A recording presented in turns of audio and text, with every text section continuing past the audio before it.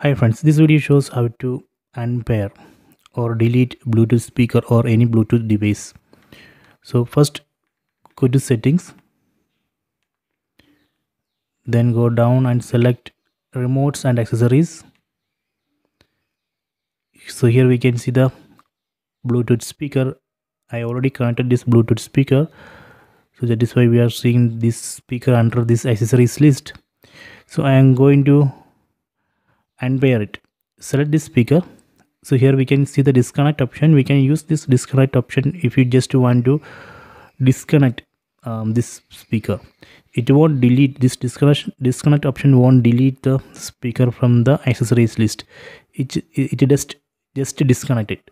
Okay, so if you want to completely delete this speaker from the accessories list, or if you want to unpair, we had to use this forget option.